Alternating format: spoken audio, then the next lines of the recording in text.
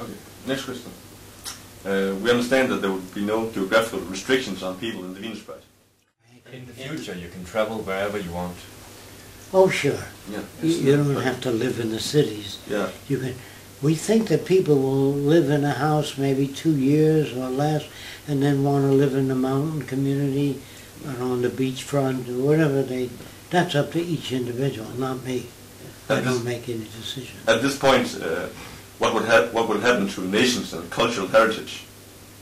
That they don't accept. What would happen to nations and cultural heritage? Well, I think that you've got to permit that to go on until they themselves, like when we went to Dubai, we were invited to Dubai, everybody had cell phones.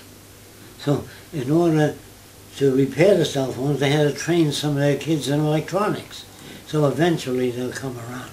But don't try to twist their wrist or send armies in to make democracy.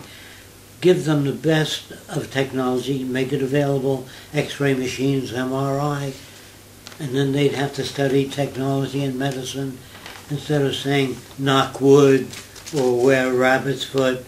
You know, and when I was a kid, a rabbit's foot was very popular. People used to wear them around their neck for good luck. But the rabbit had 4 of them. It didn't do him any good.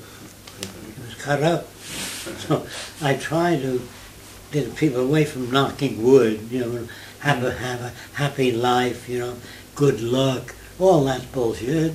The only way you have a happy life is when you design highways so automobiles can't hit people and people walk across above on upper levels instead of saying, have a safe trip.